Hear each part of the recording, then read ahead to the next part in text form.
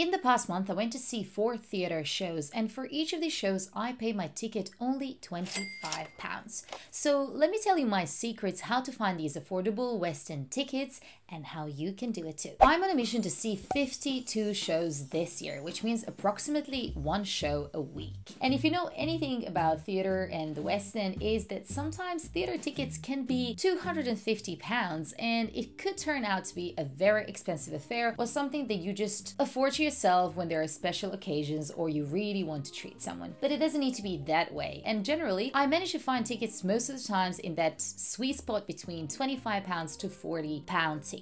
And I'm going to tell you about all these 4 shows that I've seen over the past few weeks, where I managed to find my tickets, what kind of seats I managed to find for £25, and I'll share some tips on how you can do it too. I regularly post my theatre reviews and all things theatre in London, so please consider subscribing and help me get to my 1,000 subscribers on YouTube. So the first show of the year that I went to see was Cold War at Almeida Theatre. Almeida Theatre is off West End Theatre. It's actually located in North London, but it's well known for its good productions. And the first thing that I considered when I looked into Almeida Theatre is how big the theatre is. And this is a smaller theatre, only about 300 people capacity, which means that generally the proportions of the stage and everything is going to be a little bit smaller. So in a smaller theatre, even if you have a side seat or something like that, it's way more manageable than if you are in a bigger theatre. So that's one thing to consider. So actually for Almeida Theatre, I went for a restricted view seat in the stalls, which is literally next to the mixing audiovisual booth. And I paid my ticket £25. I was actually pleasantly surprised by the view from this seat just because of how compact the theatre is. It didn't really feel like I'm missing out on anything really. There was one very slim pillar in front of me, but there was like a few rows down. So generally my view wasn't impacted at all. There was obviously a balcony, so my view was slightly boxed, but it didn't really feel like anything was obstructed. Despite this being marked as restricted view seat, I think that it's a really good value for money and I would highly recommend if you are on a budget. The second show I went to see this year was Edward Scissorhands, which was actually a dance performance, and it was at Sadler's Wells. Sadler's Wells is another off West End theatre and it is way bigger and more modern, so this means that just generally it's a little bit wider and there's just different distribution of seats compared to more traditional West End theatres. I went for First Circle, which is kind of equivalent of maybe Royal Circle in theatres on the West End, and there was another level above me. As this was also a £25 seat ticket, my row was second to last, but we were nicely positioned in the middle so we could see everything perfectly. And generally I really feel that this was a good value for money seat and I would highly recommend it if you're going to Sadler's Wells. The third show I went to see was on the West End and it was The Time Traveller's Wife at Apollo Theatre, and I paid my ticket £28 for a seat at the Grand Circle. The row that we were in was row D, so that means kind of like in the sweet spot in the middle. We were a little bit to the left side, but generally my view wasn't obstructed in any way. The only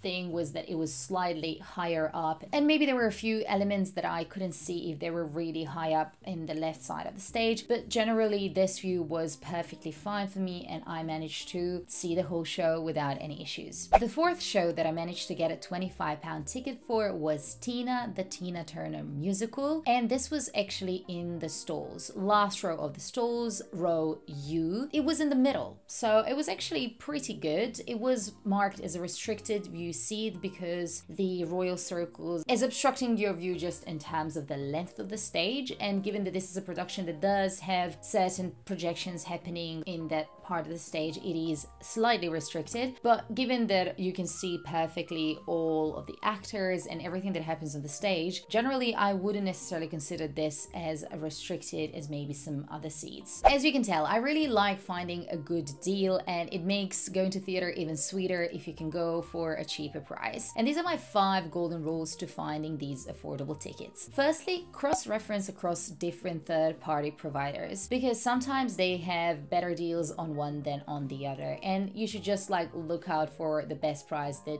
you can find. This normally works if it's a play that you're seeing closer to date rather than necessarily too much in advance, but some providers have sales throughout particular periods of the year, such as either Black Friday or London Theatre Week, so just try and spot those. Once you have a few seats in mind, or you're just debating if you should go for balcony, row A, or maybe Royal Circle, but like all the way at the back, the best thing that you can do is to check your seat view on seat plan. This is especially important if you're going for restricted view seats, because sometimes there actually is a massive pillar in front of you and you can't see anything, and it is best to avoid those kind of seats because honestly they're not worth it. But sometimes you have a smaller pillar, or sometimes, as mentioned, the view is marked as restricted because the upper part of the stage is cut off and nothing is really happening there. I highly recommend you to go and check out your seat view on seat plan and definitely shop around and see if there are maybe seats for the same price but in a different part of the theater, and then given what the seat view looks like, then you can make a decision on which seat is better. If you are based in London, then definitely signing up for rush tickets and lottery tickets is something that you should check out. You can do this via Today Ticks, and this means that you can sign up for a number of performances on a weekly basis or sometimes even on a daily basis, and then you will be informed if you're selected for this cheaper ticket. This means that you need to be flexible, but these tickets are normally 20 to 30 pounds, and these are some really good seats, so I think it's totally worth trying, especially if you have a particular show in mind, or the show is sold out, or you just kind of can't afford the full price of the ticket. It's totally worth playing because there's nothing to lose. Flexibility plays an important part, because if you are based in London and you want to see a show on the day, you can definitely find good deals for lower prices. But also, if you're planning to come to London and book a ticket far in advance, then you're also very likely to have way better chances of securing a good deal. So yeah, if you can be flexible in terms of the date or time, or even sometimes go for the matinee performance, this is the way to go and find those cheaper tickets. My fifth tip is to try and go to theater on your own. I have done a whole video talking about that and why I love going to theater on my own, but generally when it comes to finding affordable tickets, a lot of the times there's one seat left in between groups of tickets that have been booked, and these seats are normally discounted and you can find a really good deal for that, and also just like allows you to be more flexible because you know when you can go and you don't need to accommodate other people, and try to find a time that works for everyone. So going to theater solo is honestly one of the best things that I've discovered over the past few years. I hope I convinced you that theater can be affordable only if you know how to find those cheap tickets, but I'm talking about that in this video, so I recommend you check out if on the lookout for cheap tickets on the West End.